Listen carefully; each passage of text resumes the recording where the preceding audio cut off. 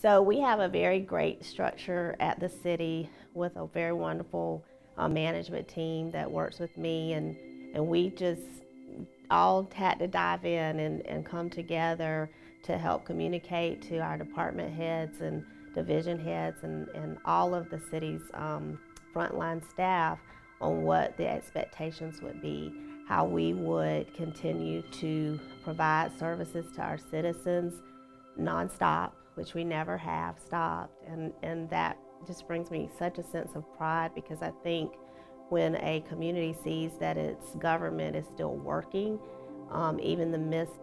of a global pandemic and the uncertainties that brings from a health perspective, they at least know that all of their basic services are still in place.